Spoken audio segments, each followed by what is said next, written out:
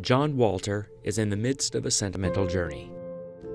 By all outward appearances, it would be difficult to tell that this tall, soft-spoken Columbus, Indiana resident would have witnessed some remarkable, breathtaking experiences as he soared high above Germany as a bomber pilot during World War II. Being up and looking down, particularly when you did aerobatics, be upside down. And, the sky is at your feet and the earth is at your head. And so it was quite a thrill. John keeps a box of old photos close at hand to remind him of those who served alongside him. He's also documented their contributions in a memoir entitled My War, a document of his time in the U.S. Air Force. His book begins with early memories of the time when he heard that Pearl Harbor had been bombed in December 1941. As school ended, it became apparent that the disagreements going on overseas were not to be settled in the very near future. Also, it was becoming obvious that Uncle Sam would soon offer me a personal invitation to participate in his military activities. John did as many of his friends were doing and enlisted in the U.S. Army. For years, he had dreamed of being a pilot, and by the summer of 1944, he was fully qualified as a bomber pilot and prepared to head to the European theater. On August 7th, he wrote, "I had to pinch myself as I remembered that only 17 years previously, Lindbergh had been the first to fly solo across the Atlantic. Now here I was about to do it myself." Above about 25,000 feet, the temperatures are usually 50 below zero.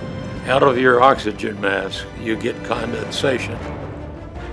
And in a short period of time, down the front of my jacket, I'd have a big icicle.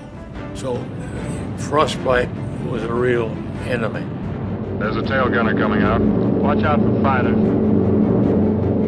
In his book, John documents several of his most harrowing experiences, such as his first mission, when he had to fly clear across Germany, dodging anti-aircraft gunfire and enemy planes.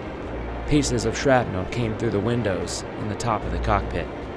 One of them hit Tom on the left side, just above his flak suit and above his collarbone. He straightened up briefly, then slumped over. In a matter of seconds, he was dead. A piece of shrapnel about the size of my thumb.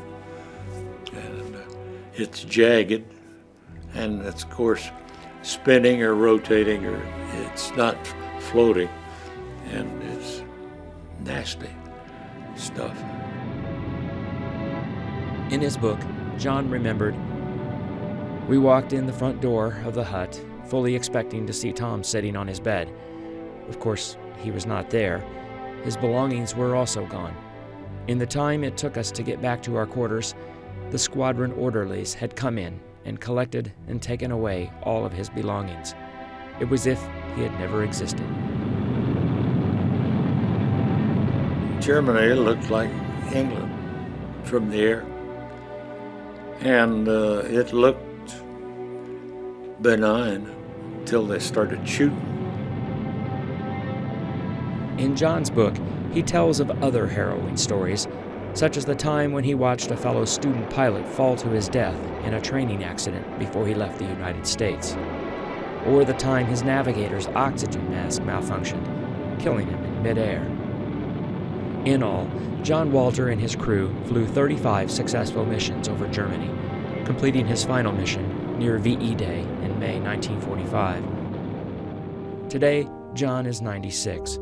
He continues to keep the memories of those men alive by looking through some precious old images of his time in the service. Memories he also keeps close to his heart. As he writes, "There's an old saying that there are no atheists in foxholes. Well, I'm here to tell you that there are no atheists in the cockpit either. Some higher power must be watching over us, and for that, I'm thankful."